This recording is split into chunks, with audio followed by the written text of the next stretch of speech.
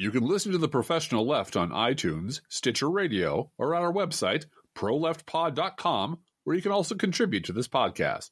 There's a PayPal button at our website, or you can mail us a letter and or contribution at P.O. Box 9133, Springfield, Illinois, 62791. This is the podcast for April 27th, 2018. It's not safe for work. Recorded live from the Cornfield Resistance, where we never purge our writers, it's The Professional Left with Driftglass and Blue Gal.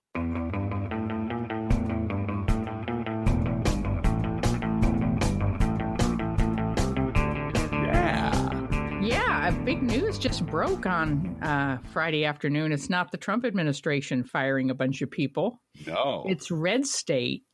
Yeah. Can you explain to our listeners what Red State is, just briefly? Once upon a time. Kick back, everybody. It's going to take about half an hour, 45 minutes. I'm sorry, we're out of time, says Steve. Sorry, we're out of time. Yeah. All of our sponsors have taken up all of our time. Uh-huh. Yeah, Red State originally began as sort of the conservative answer, the shitty conservative answer to Daily Kos. Oh. It was going to be the big blogging universe where all the bloggers hung, and it was going to be great, and it was going to be conservative. And it just turned into what everything else conservative does, a shit pile of groupthink and piss off the liberals. The conservative movement died about 25 years ago, 30 years ago, 40 years ago, really. If you want to not to put too fine a point on it. And there's been nothing new under the sun since except tax cuts and hating liberals. And after the Bush administration collapsed, and you had places like Daily Kos popping up, and Driftglass blog and the News blog and Blue Gal's blog and places like that. They needed a way to get on the internet, get their message out there, and Drudge wasn't cutting it, so they went with a web format. And of course, it filled up immediately with the worst writers in America, all of whom made a living doing it because there's always money at the Wingnut welfare trough. And it's now become one of the many sites around here, including the Federalist and Town Hall and places like that, where you just get money from anonymous donors in unlimited amounts to keep pumping this bilge out into the world.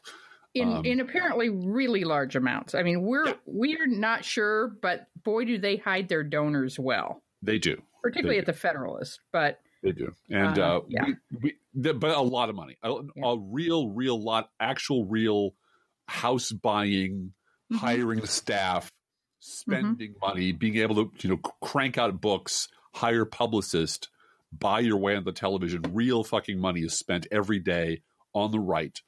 To promote the worst people who have the worst ideas. That's the only way they stay alive is by throwing a mountain of money at every problem, and it does work. But Red State was one of those, and it apparently they had a big purge today because the one split that was inevitable was the people who have some sort of vestigial gag reflex that we're okay with fascism, but we're not okay with the tweeting. Yeah, well, I think that's it. It has to do with the tone. They don't like the tone of the Trump administration. Right. And they apparently don't mind at all that, and I think this is the number one story this week, regardless of all the other noise that's going on, Mitch McConnell is stacking the circuit courts with young conservatives. Yes. And will be there for decades. Will be there for decades. And that is going to affect everything we try to do to make the world a better place. Yep. And so no wonder he's being silent about Trump. No wonder he's saying impeachment. We're not even going to try to protect Mueller. That bill doesn't come to the floor. He's busy for building a movement for posterity. Yes. He's building the sustainable, ongoing, permanent conservative state, which will consist of kicking the shit out of the poor, hating liberals, and cutting taxes until there's zero, and then using the $100 trillion deficit that zero taxes will create to destroy what's left of the New Deal. Right. That's the plan.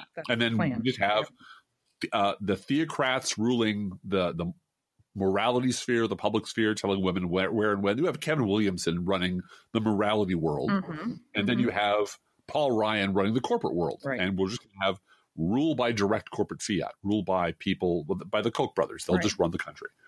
And the thing that stands between that happening and not happening are shitty blogs like ours and active citizens that care. Yeah. Yes. Oh, the march. I mean, the marches in Arizona yesterday were amazing. Mm-hmm. The marches, the activated public base. I make a little bit light of it, but the activated public base is breathtaking. The marches were for teachers and education, teachers.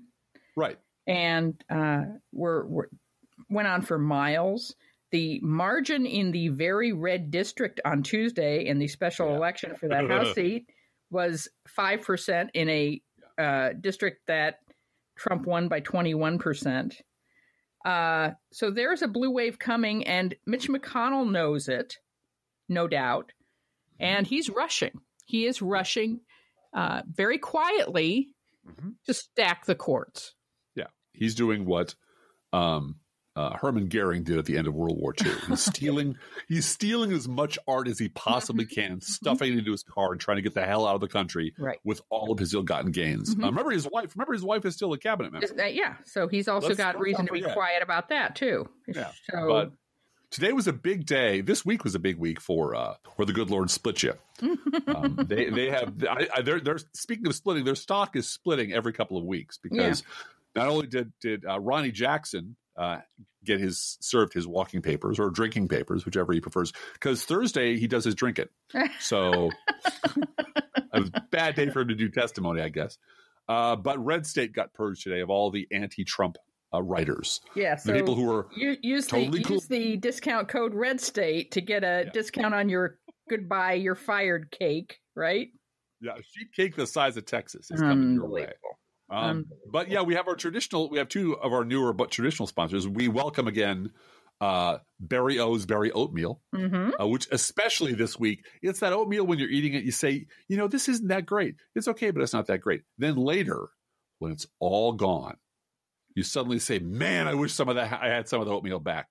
Yeah, that's Berry O Oatmeal. It's so much better than you knew at the time. And Laura Ingram's sponsors aren't coming back, apparently. She cannot drink Slim Fast at her desk anymore because Slim Fast has abandoned her. We love Barry O's Berry Oatmeal. We also love our other sponsor, Stolen Property Brothers. Yes. Built on the Michael Cohen model. The name says it all. Stolen Property Brothers. Just so those of you that have been following our Twitter stream, and I deleted a tweet today, which I hardly ever do. Yes. We were trying to get back onto an Amazon Associates account. Yes, we were. And the reason we were doing that is Driftglass and I together, if we count both of us having a job as podcasters, we do 4 part-time jobs between us. 5? We've got about 6. Okay. All right. That's right. That's right. Including the contract work. Yep. But none of them pay. Well, none of them pay enough. No one job pays enough to pay our health insurance in the course of a month. And it makes us one of tens of millions of Americans who are in the same position. Exactly. So we understand, this is not a complaint to anyone out there listening. We love our listeners. You guys are great. We have to find a model for podcasting that will pay our health insurance. We kind of have to do that this year. Long story short, we tried yesterday to apply for an Amazon account. Yes. And I put a couple of book ads on our website and tweeted about it. And I got an email this morning that we were rejected from having an account with Amazon. I don't know if we're banned for life from Amazon, but I was just curious to go over and see what the latest version of their terms and conditions for being an Amazon associate are. And one of the things is they give you a line that you have to put with your ads that says, we are an Amazon associate and we receive a percentage or whatever. It's a 1-sentence thing that you're required to put on your blog. That's fine. And then there's basically an NDA, a gag order of you are not allowed to mention your relationship with Amazon in any other way, period. Which means my tweet saying, we're back on Amazon. If you want to go over to our website and see the new ads we have up, breaks the agreement that you have with Amazon. Yeah. So you're not allowed to tell anybody that you're on Amazon. You're not allowed to make any point of it. And it's clear to me that given their first quarter earnings reports showing their profits up massively, that they don't need us anymore. It was free money, for the time that we had it, and it was good money. Yeah, that was... That did cover our health insurance. That was a substantial portion of our income. Of the income that we got from the podcast. It was at the time that we lost it, it was more than half of our income. Yeah. So I don't, like I said, I'm not mad at anybody. I'm not mad at anybody listening. I'm just realizing, and you and I are realizing, that getting more, we have about 7,500 listeners a week to our podcast on average. And we literally have 1 or 2% of those people donating every month or donating when they can. I mean, if I were to sell a mailing list, which I will never do, of people who have contacted us to give us money, that is a list of 100 people. Yeah, it really is 1 to 2%.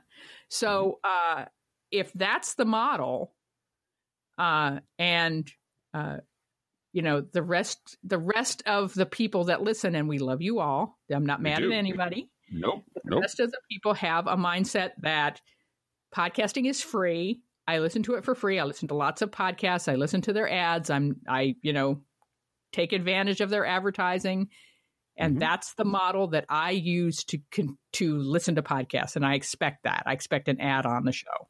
Then we have to remove our purity cloak and say, okay, we'll take that. We'll do ads. We'll find an ad somewhere. Yeah, we'll have to find several, or we can just grow our podcast tenfold. Okay. Dude, we could talk about this for another hour. Let's not do that. Let's move on to Bible bits, shall we? Which again, not a lot of people. Not a lot of people out there. Podcasts going to be quoting scripture at you. But this week it's not about scripture. It really is. We don't evangelize, but we do like to talk about faith issues. Right. And I want to just talk about faith issues and give a shout out to a show that I watched this week. And was not expecting it to be religious, and it turned out to be very religious.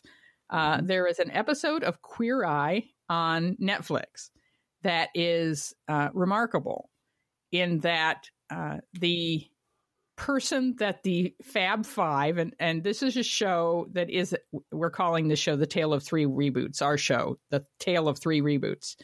This first reboot is a reboot of a show from the 90s called Queer Eye for the Straight Guy, where 5 gay men would make over, usually a single man, who needed grooming help. He needed to get his game on, right? Yeah. He needed to get his apartment cleaned up, and he needed a fresh haircut and new clothes.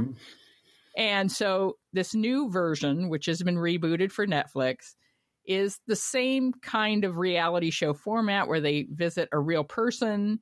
They do provide new clothes and a new pad and, change of attitude towards dating or whatever it is, your spouse. This takes place in Georgia. So the people that they are remaking in at least 2 instances appear to be evangelical Christians. And one in particular is clearly a very religious person. His dining room table is made out of the pews from the church he grew up in.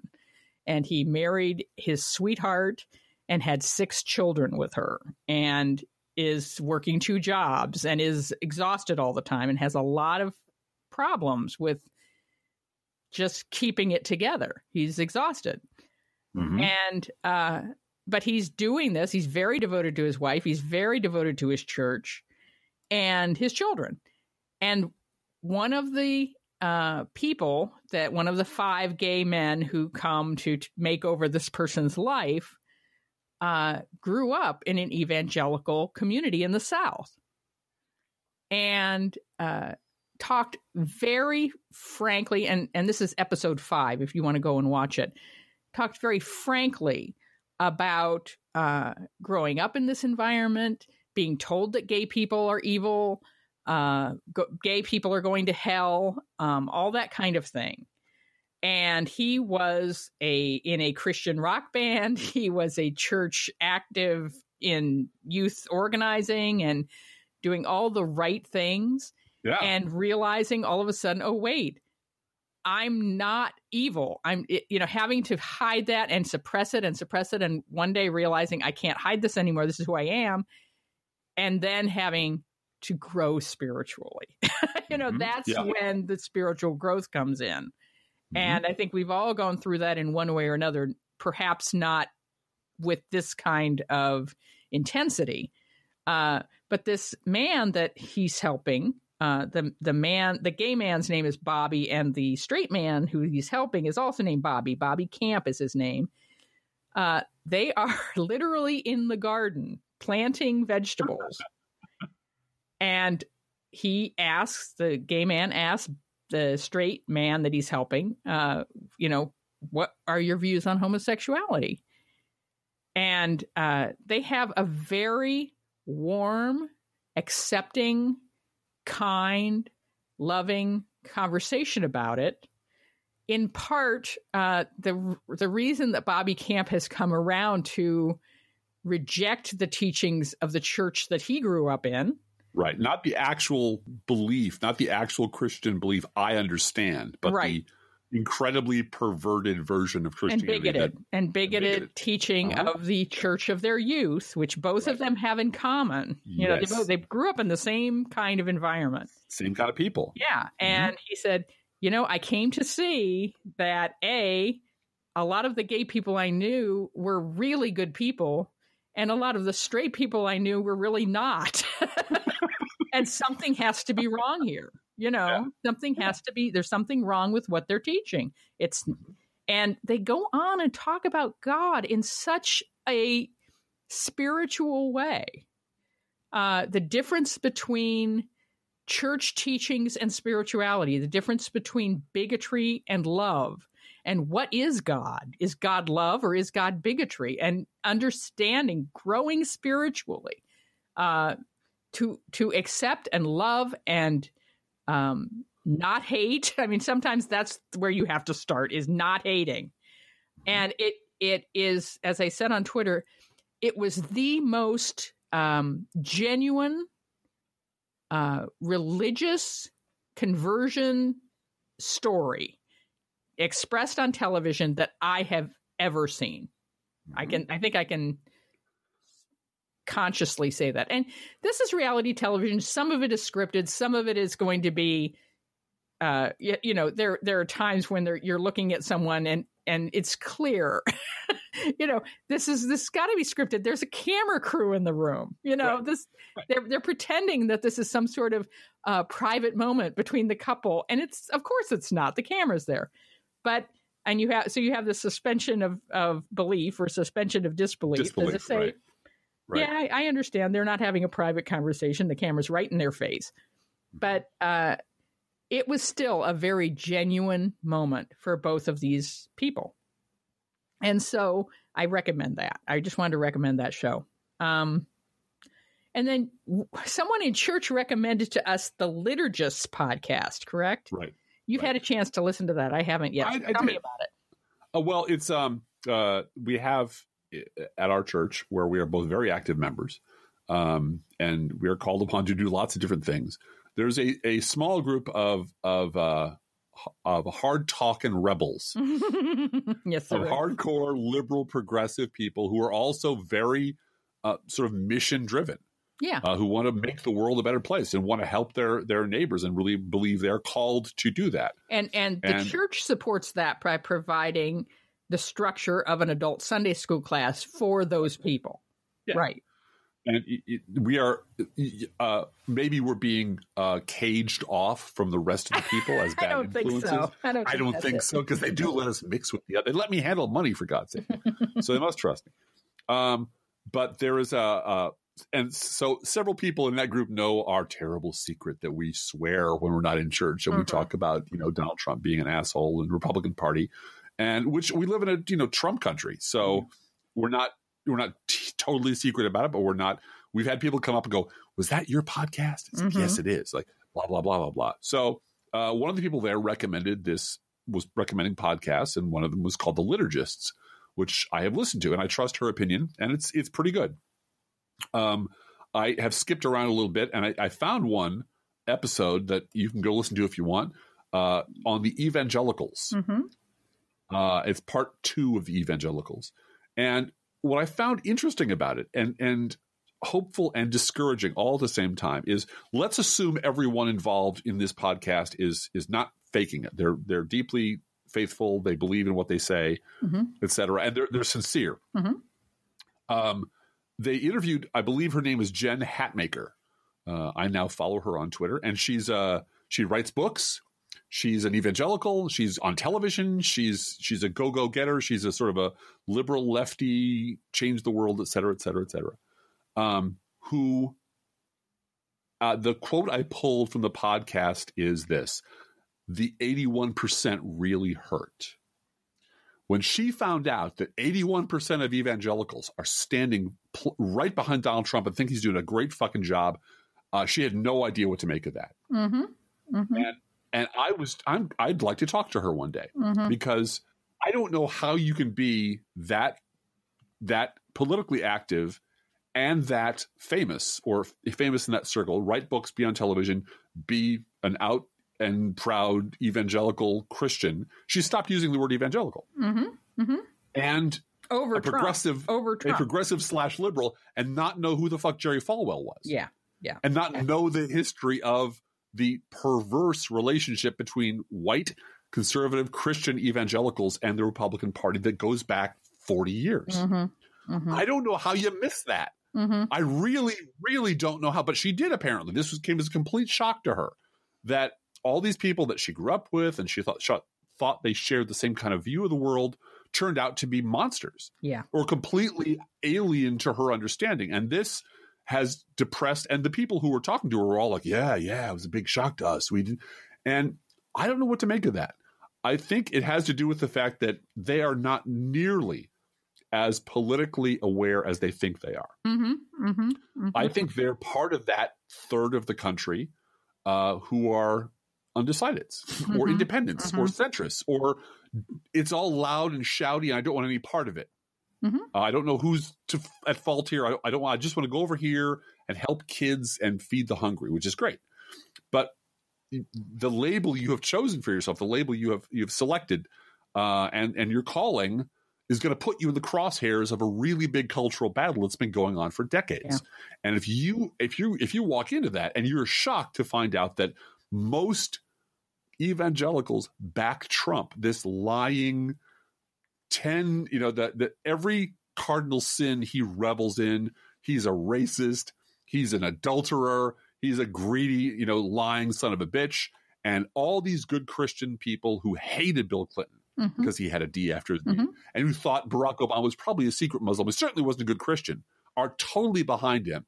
The fact that came as a shock to these people is shocking to me. Well, Jeremy Peters, who is often on Morning Joe, and you actually wrote about him this week because he was the one who said both sides are being mean and partisan, and I don't know how we're going to do it. They're losing that whole when they go low, we go high. They're not doing that anymore on the Democratic side. No, we're not, Jeremy. Well, we're really guess not. What? You can't depend on us to be nice, and we're going to punch back, and we're going to win. And because you tried to take away our health insurance, and that we take that very personally.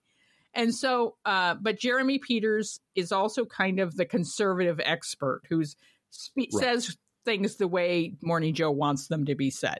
Okay. But he was on a day later than the thing you wrote about, talking about evangelicals and saying, look, the way the evangelicals are supporting Trump is completely transactional.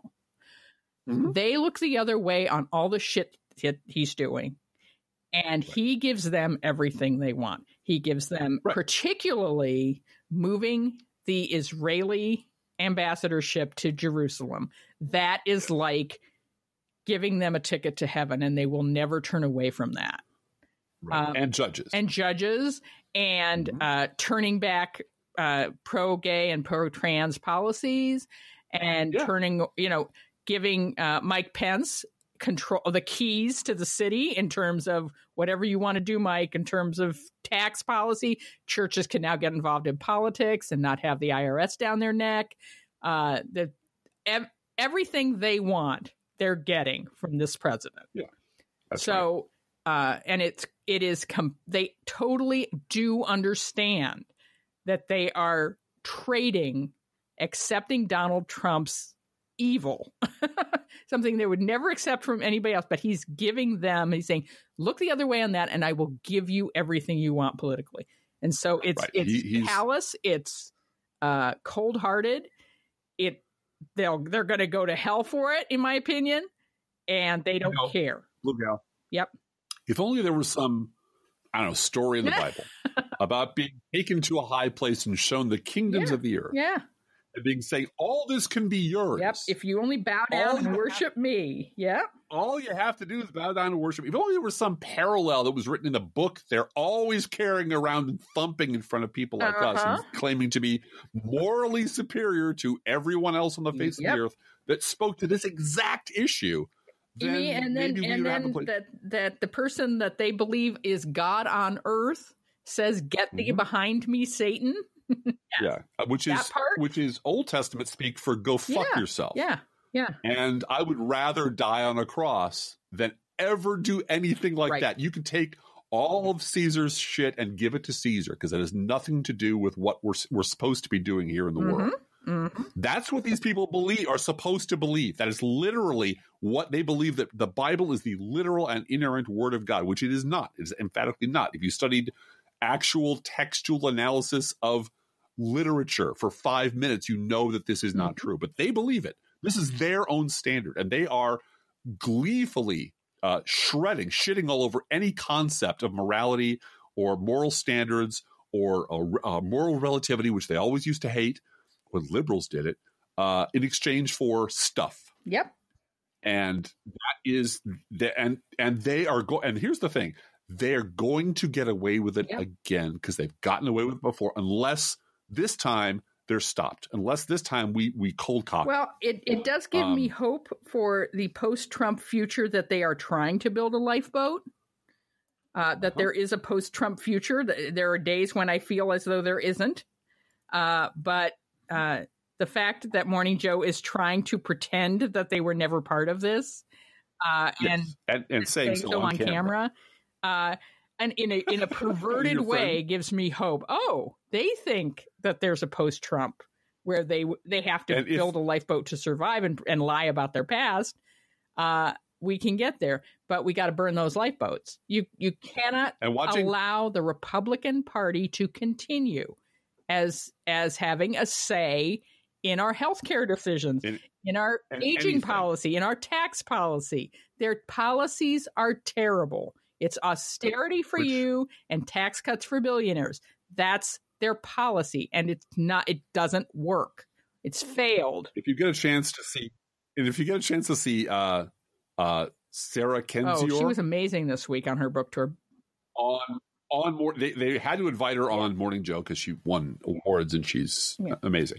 But they sat there in a little semicircle around her and basically begged her not to say that they were complicit in the rise of Donald Trump. They said she had expertise and she was so good, and everyone should buy this book, and isn't it great? And everyone around this table knew that Donald Trump was terrible. And she went, yeah, sure you did.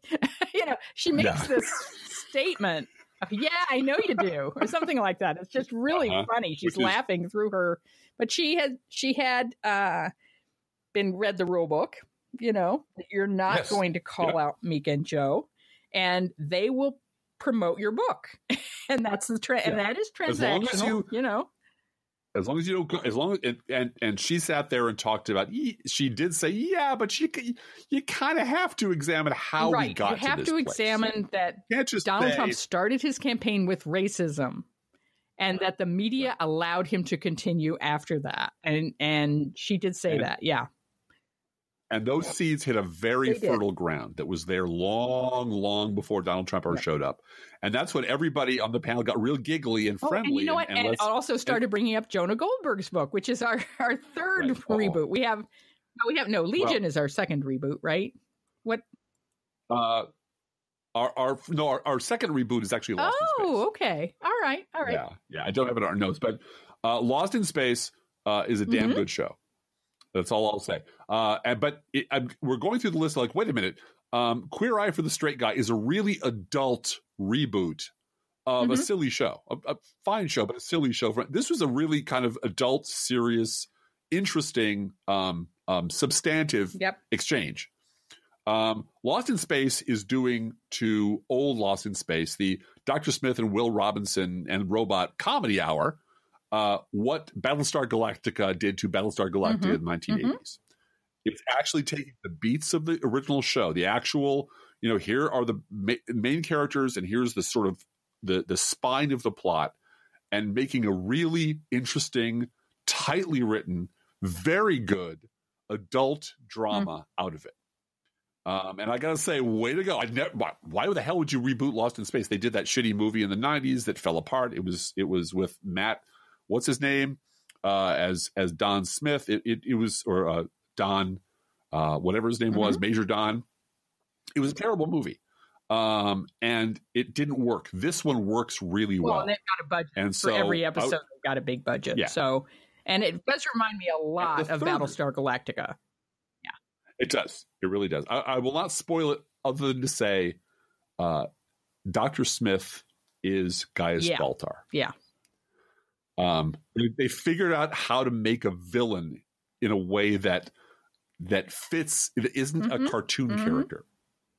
And that you can actually believe that there are coincidences, which I forgive them, but the science other than flying faster than light, which no one believes, isn't not possible. But the actual mechanics of the show are very, very realistic, and I just like the whole thing. I'm thrilled that they actually took science fiction seriously and put together a show based on an old kiddie show, basically, that actually does a good job. That's the second reboot. The third reboot is Jonah Goldberg's book.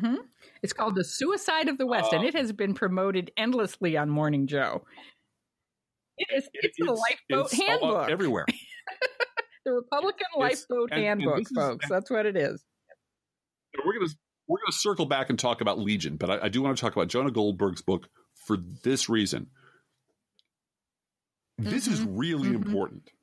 I'm going to stake my paltry professional reputation on the fact that this is a very big deal. Right. And I'll tell you, and I'm going to tell you why. Jonah Goldberg's book is called The Suicide of the West. His last book was The Tyranny of the Cliches, for which he got $1 million advance. Tyranny of Cliches. The book before that everyone remembers is Liberal Fascism, which was liberals are fascist. The secret history of liberalism is the history of fascism, which is just bullshit on every single level.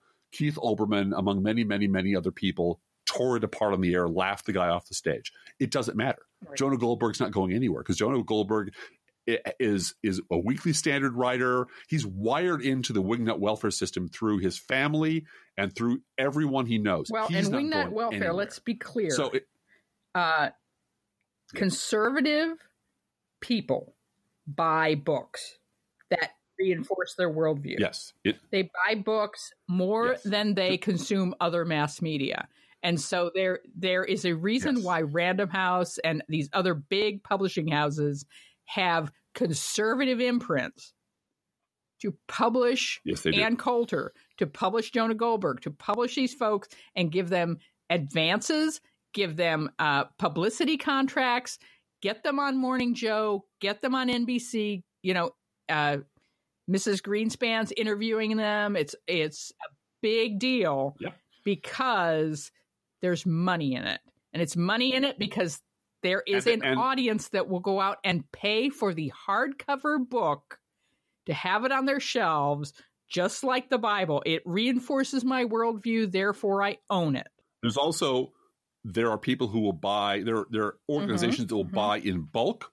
Right. and give it away for a penny, give it away for nothing as a premiums, just to move it up the bestseller list.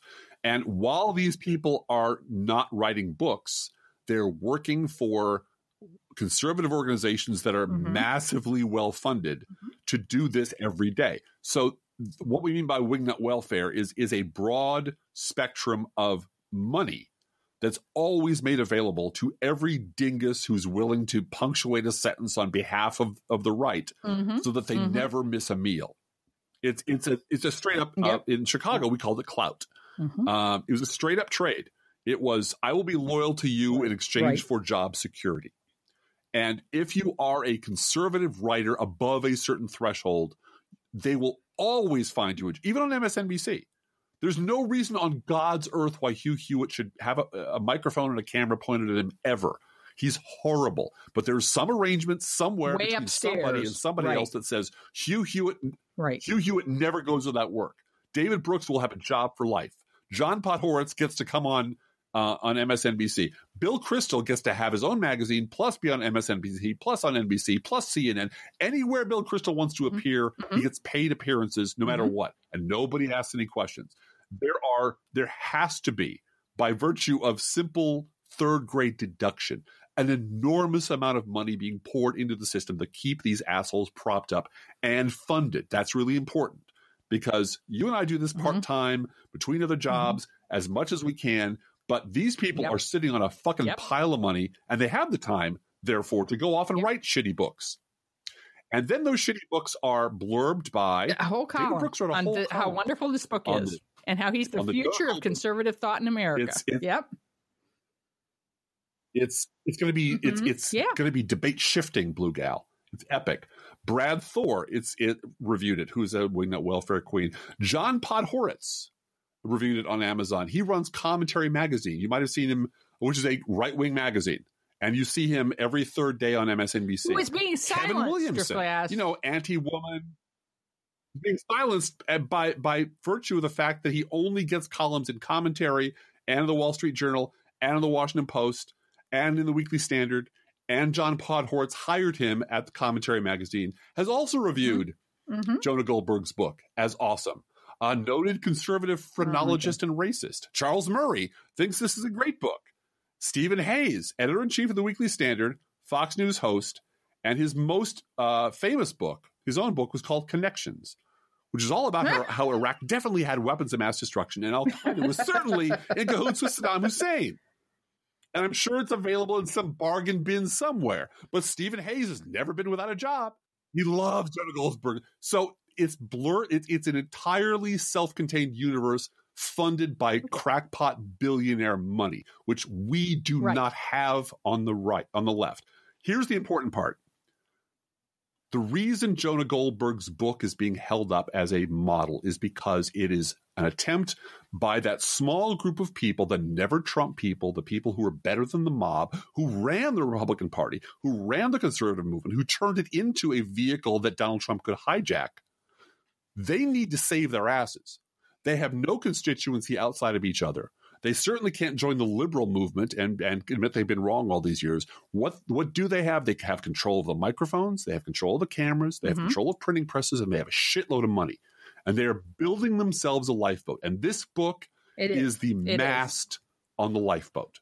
This is the one they can all huddle behind and say, see, conservatism really is a serious intellectual pursuit. But here's the problem.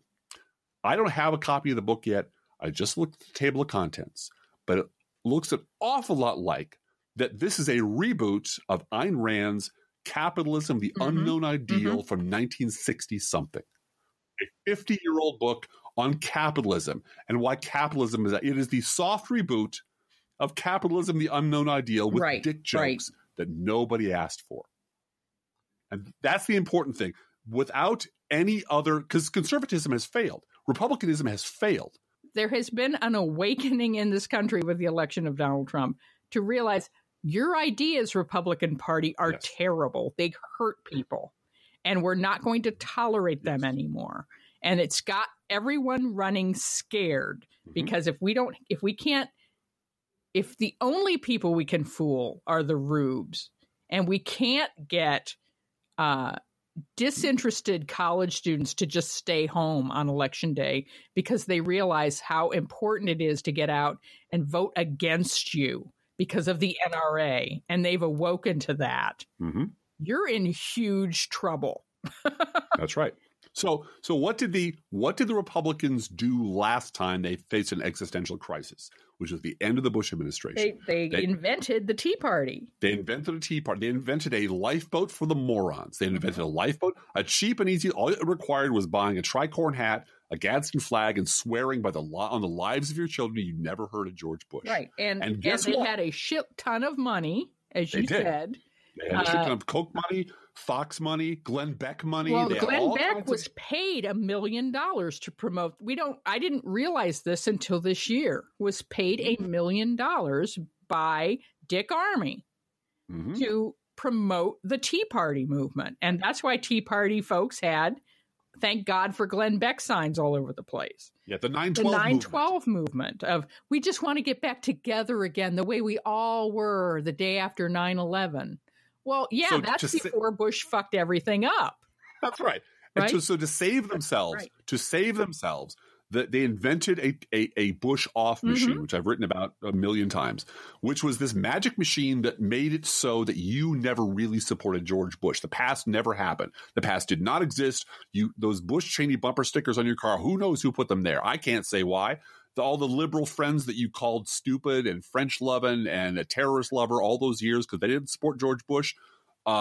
We didn't forget what you did, but you suddenly have no memory of any of that shit. You're a brand new party. You're a Tea Party. You're an independent. You're a conservative. You're certainly not a Republican, certainly not a Bush Republican. That is the tool that is being applied now to the elite, to the brain cast of the Republican Party and conservative movement, to the Jonah Goldbergs and Michael Gersons and Bret Stephens and David Brookses and all the rest of these fuckers who rode this gravy train into the ground. They need to save themselves now. So what is their common story? The common story they all are tell in every fucking column they write, every time they're on camera, that Donald Trump came down the escalator 2 years ago. Before that, everything was fine.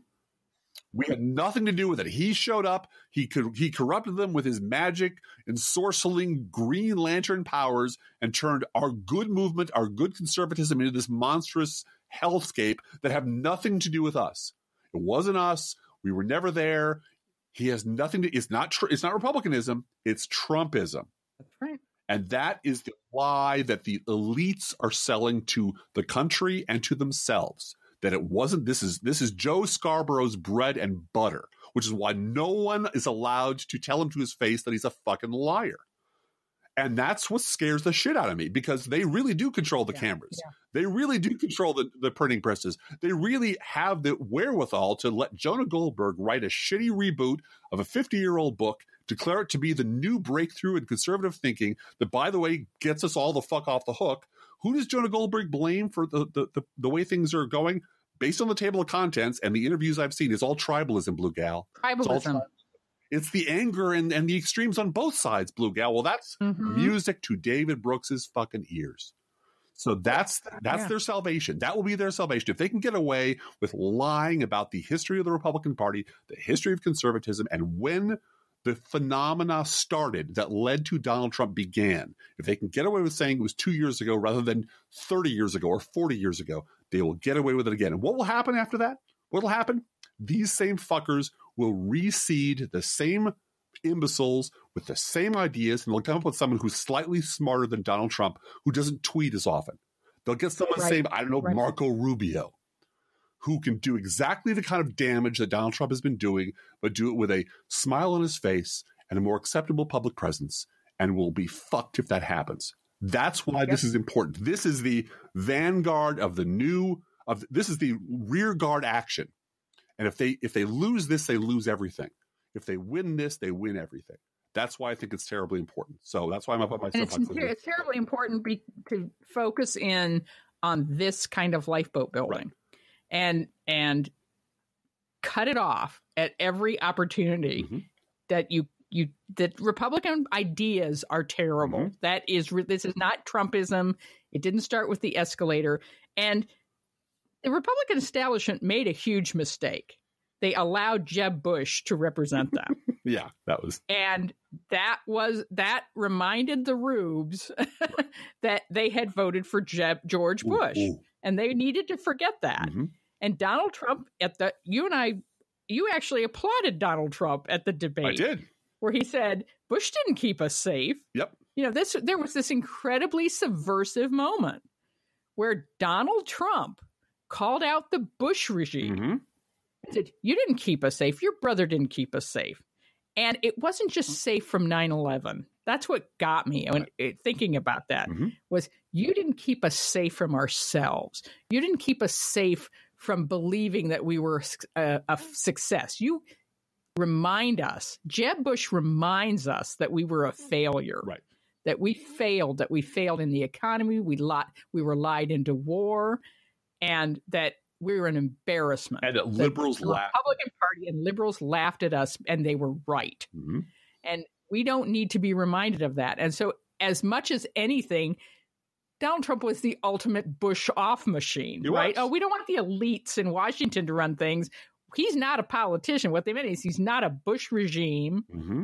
establishment Republican, which we cannot tolerate anymore because they failed and made us look ridiculous. And now, this is why Jonah. That's the irony, of course, is who's making them look ridiculous again is Donald Trump. Well, and this is why Jonah Goldberg is on NPR and Morning Joe and on The Daily Show, in venue after venue after venue, where no one asks him anything but softball questions. Yeah. Nobody pushes him at all and it takes, believe me, it takes a shitload of money to push this jerk whose last famous book is called Liberal Fascism out there in a way that no one asks him, well, if tribalism is bad, why the fuck did you write a book called Liberal Fascism? Right. Because weren't you like one of the leaders of the pack? Weren't you one of the worst goat fucking Jonah Goldberg? Yeah. Weren't you one of the worst offenders of this? But we can't allow the past to screw up our lifeboat building. Mm-hmm. And mm-hmm. so that's how, I hate to say it, that's how wide the conspiracy is. That's what money gets you. Money gets you this kind of protection. But here's the thing, that's all they have. Yes, they don't have a constituency. They don't have an intellectual movement. They got nothing. They got a couple thousand writers and producers and white paper people and think tank people with $1 billion behind them. But they have a glass jaw because these people could not stand up for 30 seconds in an actual debate over how we got to where we are. That's why they protect themselves and wall themselves off behind a giant wall of money.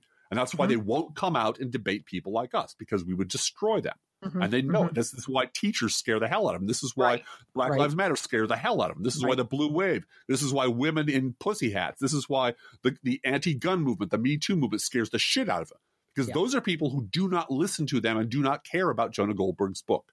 Right. And don't really care and draw no distinction between Donald Trump and the assholes at Red State who are having a pillow fight over who's slightly less fascist than the other. Mm-hmm. Mm-hmm. Yeah. And the women who are running things and the college students and the high school students who are doing these marches are so far underneath them. It is like an elephant and a mouse, right? They never saw it coming. They never saw it coming. Yeah. But the organization that's going on the ground, and I hope people who are listening to me are participating in that. I realize we're now at this kind of lull, which is just after many primaries and before the general election starts to swing into action, probably in August.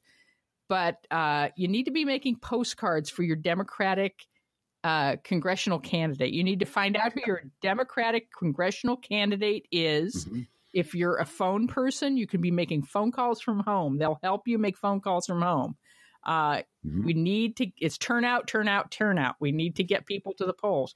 I'm going to be doing that, and I'm going, make a difference. And that all happens so far beneath the purview of Morning Joe that looks at poll numbers and doesn't see the percentage of voters that come out because someone at the hair salon talked about it, or someone got a postcard, or someone's aunt called them, or someone went to church and said, I just am worried about my grandmother in the nursing home, and she's on Medicaid, and she needs Medicaid to stay in the nursing home. And what am I going to do if they cut that? Mm-hmm. And we all know who they is. Yes, we Everybody knows who they is. Sure. And they're the ones who are sitting real quiet on their hands these days, trying not to attract attention to themselves, because everything we told you was going to happen is happening now. And now they're being real. Now they talk about sports a lot. Yeah. Sports and country music and so forth. And country music. And even Hugh Hewitt today is all about the Cleveland Browns. He's got 40 tweets about the NFL draft. That's what he's talking about. You want to talk about Donald Trump on Fox and Friends. Now, here's the thing I realized. And we did this on purpose. We short sheeted a little bit on the news roundup. We'll do a quick news roundup now. Right. Because you notice we haven't talked about Donald Trump on Fox and Friends yet. No, because everybody else is. Because we really do think a lot about this show when we're not talking. And this really is sort of a microphone on a conversation that we're having all the time anyway. Because we love each other and we're crazy about each other. And this is one of the things that we deeply care about. But the thing I think we do best is give people context for what they're seeing. Give them a vocabulary and a context and sort of a way to a microscope and a telescope to make sense of what's near and what's far away and what's important and what's not important. And you can hold your thumb up and block out the moon. Doesn't mean your thumb's bigger than the moon. Right. So the news roundup is important, but let's face it, everybody, Bazooka Joe is going to be having cartoons about Donald Trump going crazy pants on Fox next week. So there'll be no dearth of commentary on that. We're going to talk about it. We'll talk about it right now, but we're doing this on purpose because we do want to focus on what we do better than anyone else. Which is contextualize things and make it real for people.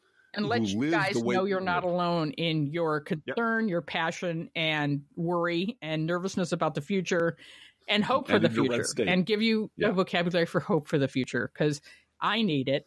I need to hear it. And, it's depressing if you don't hold on to what can I do. And that's why, there are days when after I've written politics for 8 hours, I just have to sit and knit cancer patient shawls, because that makes a difference. This postcard project, is Postcards to Voters. If you Google that, you can see there's all these opportunities and instructions on how to make postcards for voters.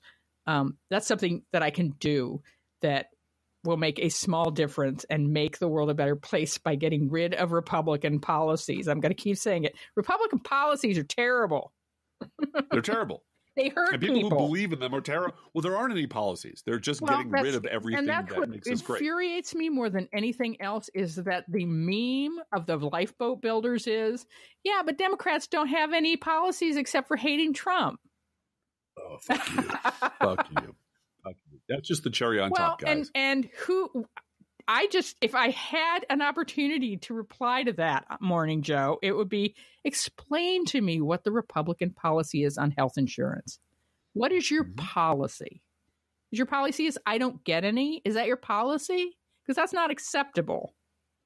And that's not acceptable to most voters.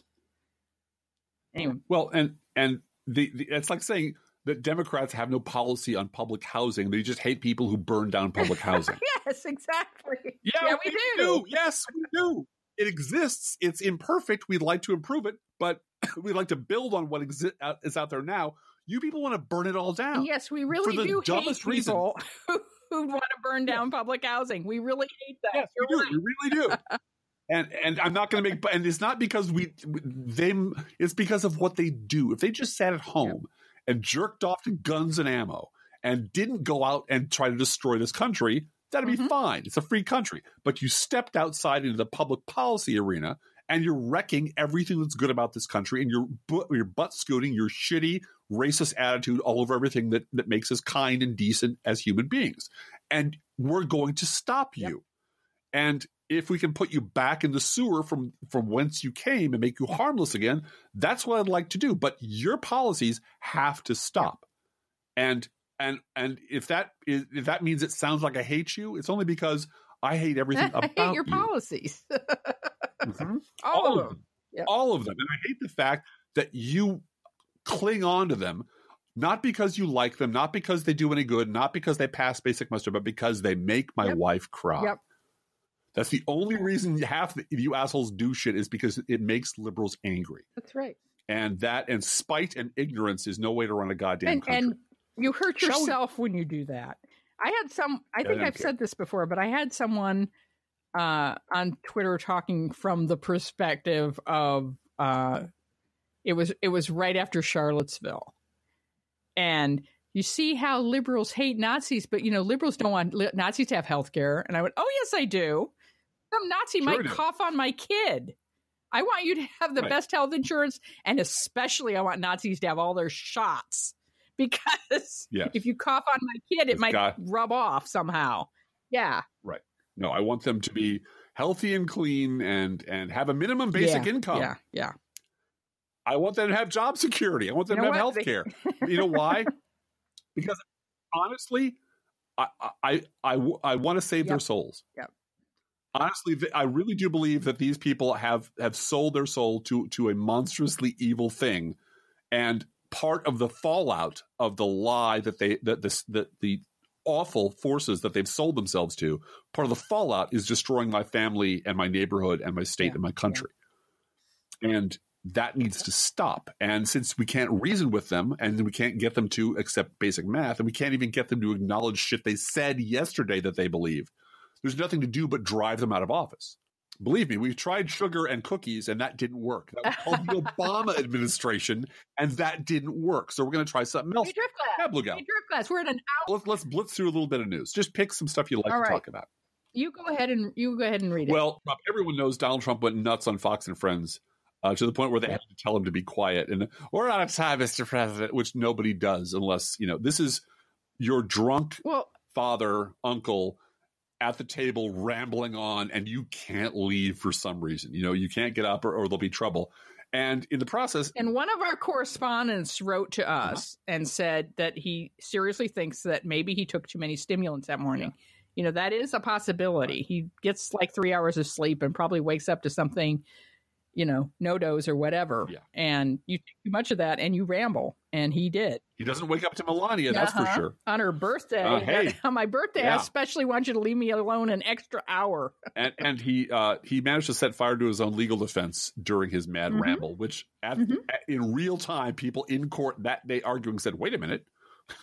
What did he say? Yeah. Oh, get this we shit don't down. need to do nothing except mention what he said on TV. Yes.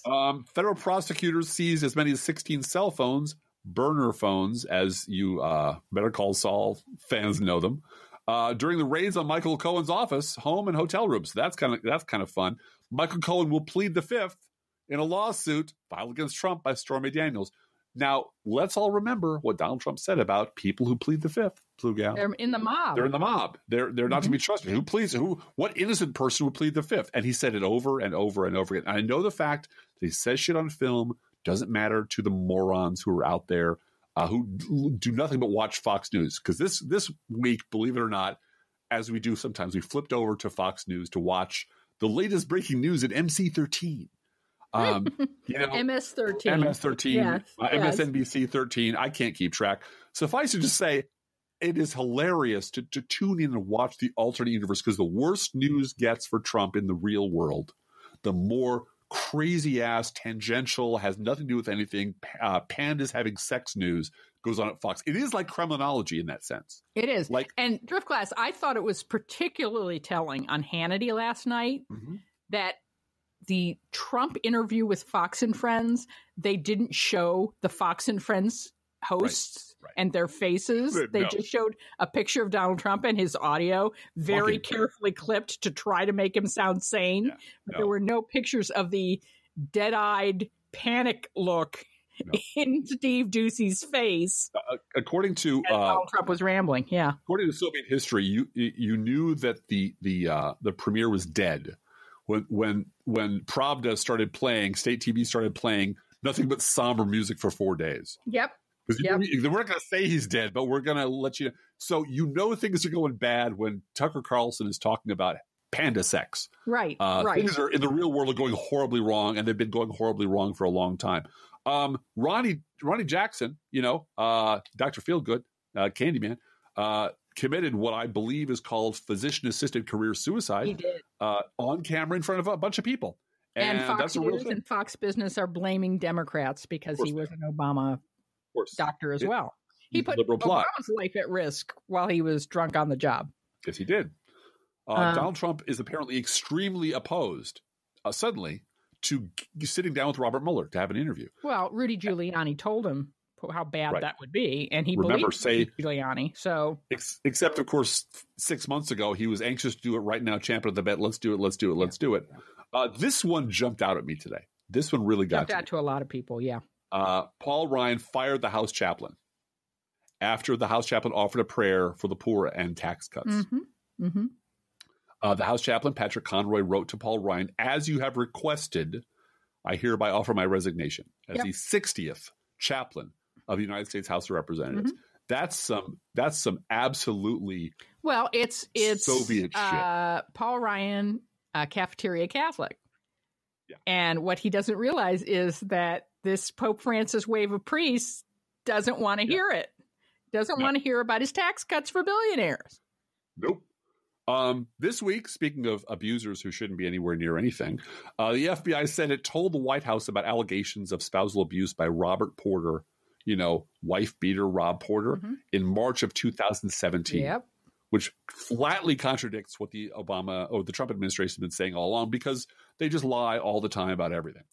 I like the way you wrote the next 4 of them. Can I just read them off real quick? Sure. Please do. Scott Pruitt is amazing. Solid, unrepentant corruption.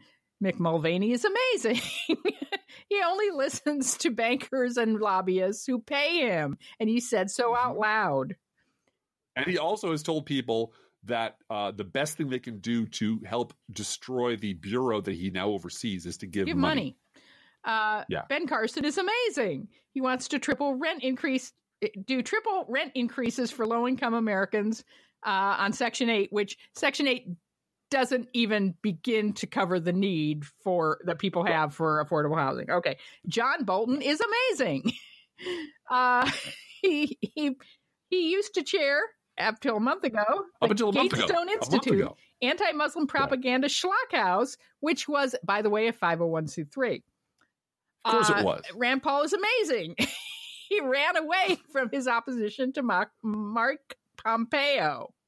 Mike Pompeo, yes, he swore on a stack of copies of Atlas Shrugged, which he values more than life itself. He would never, ever, ever vote for Mike Pompeo. Then he voted for Mike Pompeo because Rand Paul runs away from everything. Rand Paul has principles, and then he abandons them and runs in the opposite direction, which is But he gets the camera on him while he's running away. That's the whole deal. North and South Korea may have ended the Korean War, which means that Donald Trump is being robbed of the Nobel Peace Prize, according to conservatives. Damn you. And this separate and apart from everything else, this could be amazing, wonderful news. It also could be a fucking ruse, and it also could be incredibly perilous. It also could be really dangerous. I don't know. I don't know enough about anything to do with the subject, but I do know Well, we do know that the North Koreans' nuclear missile site collapsed. They're done with it. And so they don't have that anymore. And I think it's possible that Kim Jong-un decided, well, if we don't have that, then we need food. Right. Well, and once you've made 10 cars and parked them in the garage, you can give up your car making capacity because you've already got the goddamn cars. Right. Right. And, we'll see what happens. I don't hold out any hope for Kim Jong-un to all of a sudden become a human rights advocate. You mean the Honorable Kim Jong-un? Yeah. Who's getting lots of attention, which is what he wanted. Yeah. And if we don't and we won't, we just won't, because Donald Trump's got to get a Nobel Peace Prize. That's the point. But if we don't stay awake to the human rights abuses of the North Korean government, we might as well just hang it up as a country. The United States doesn't stand for anything anymore. Well, and speaking of that, a federal judge has told the Trump administration they have to start accepting new DACA applications. So, fuck you. Because this policy affects people, and there's no reason for it other than racism. Right. And the judges in the case looked at this case and said there was no reason for this. Except for the race, they didn't say except for the racism of the Republican Party. They just said there's no reason to affect people's lives this way. Mm-hmm. The government does not have a legitimate argument for why they are stopping it. So there you go. around 80% of Americans say they see no tax cut in their paychecks at all. And gas prices are going up. It's the summertime coming. Yeah, it went up for me. And your health insurance is gone. Right. So it's taken them all the money that you have, as it is for us. So I want a lyric that Middlechild's been quoting for a while. I hope it's a lyric. President Emmanuel Macron was here for a good time, but not for a long time. And he got everything he wanted. All he had to do was learn how to, let the alpha male groom him in public. Yeah. Well, he didn't get everything he wanted because Pompeo this morning announced that we're getting out of the Rand deal. So shiv in the back, as my colleague at Chris and Lyers said, since you fly away, we'll just stab you. Yep. And a funny story, true story, a convicted felon, monstrous human being, and coal asshole Don Blankenship is running his U.S. Senate campaign for West Virginia while living in his $2.5 million villa in Nevada. Because that really ought to be a campaign issue. Yeah. Well, assuming those people give a shit, it should be. Yeah. But I'm not making those assumptions right now. During Barbara Bush's funeral, Trump tweeted about the DNC's lawsuit over hacked emails, accused James Comey of leaking classified memos, and called Jeff Sessions Mr. Magoo and Rod Rosenstein Mr. Peepers. Also, Melania Trump smiled for the first time in memory, certainly his first time as First Lady. She smiled at Barack Obama. Oh, there was hell to pay. Maybe that's why she didn't get a birthday present. Yeah. Here's your present, bitch. In March, the RNC spent nearly $250,000 at Mar-a-Lago. 1 month, $250,000 funneled into Donald Trump's pockets. How much has Joe Scarborough spent at Mar-a-Lago in the past 5 years? No, million. He's been He's been there for 3 Christmases, I think. Not 2017, but 2016, 2015, and I believe 2014. He and his kids, that was their Christmas trip in Mar-a-Lago. Yeah. Okay. This was the week that Bill Cosby was finally convicted. Yep. And this is the week with one woman out of how many? But that was the one where the timing of the case was correct that they could prosecute. I would like to end with some shocking news. Okay. Shockingly, it wasn't economic anxiety after all. Turns out people voted for Trump because they were worried about losing their social status. Specifically, white, Christian, and male voters feared their social status was threatened and that Trump would restore it. Trump will make America, meaning them, great again. Literally. Yeah, that's again. Why white that again. Statement. Well, making them great again, making their worldview in charge. And part of it is fear of death. You and I talked about that they're 60 and you and I are pushing 60 and, you're not young anymore. And all of a sudden America, all the TV commercials have mixed marriages and, the gays got their parade. Where's my military parade, right? Where's my parade to make me feel strong and powerful? And Trump was promised them that. And I still think that this drain the swamp thing is sort of the wedge to get. I feel still the hope that we can get together with our conservative brethren with boots on the ground on the issue of get the money out of politics. I couldn't agree more. When you put that on the ballot and you get it passed, you will get it passed with Republican votes as well. I think that should be the case. I don't know if it ever will be, but it certainly should be. And it should be one of those things that and Veterans Affairs should be the sort of thing that, it has to stop because it's just killing everything. Yeah. Whatever. And privatizing veterans hospitals is just a stupid idea. Yep. Each week, we post to our Facebook page and website an Internet Kitty sent in by you, the listeners. This week's Internet Kitty is Phaedra. Phaedra used to be an angry feral cat, but is now a fluffy, goofy, spoiled princess. Yay! You can send your Internet Kitty to us at our email address, proleftpodcast@gmail.com, or you can also write to both of us. Feel free to write us. We love hearing from you. Be aware that if you write us at any of our addresses, we reserve the right to read your email or U.S. Postal Service. Go, Postal Unions. Letter on the air unless you say otherwise. We do love hearing from you. Don't forget our gourmet coffee guideline. If you can afford to buy an espresso-based beverage for yourself, buy one for us. This is not charity. This is our job. And we need it to pay our bills. Approximately 1% of our listeners support this podcast with a contribution. And yes, you can too. You can. Here's how you do it. You go to our website. It's so easy. You go to our website, proleftpod.com. There's a little list of things that you can do. Our PayPal, postal address information, Patreon, GoFundMe. It's all there. You can click and you can donate. Go to proleftpod.com. You can also buy merch, which, you'd get merch. We have Both Sides Don't bumper stickers. We do. Come on, people.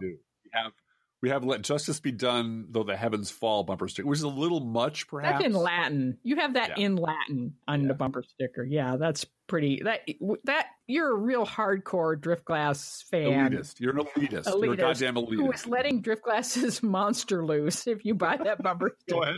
Go ahead. Double dare you. Double dare you. Please share our show on Facebook or Twitter, and thank you for doing that. Hey, Driftglass, how are the Internet Kitties doing this week?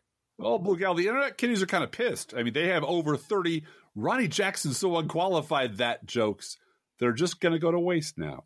Let's think about living. Let's think about loving.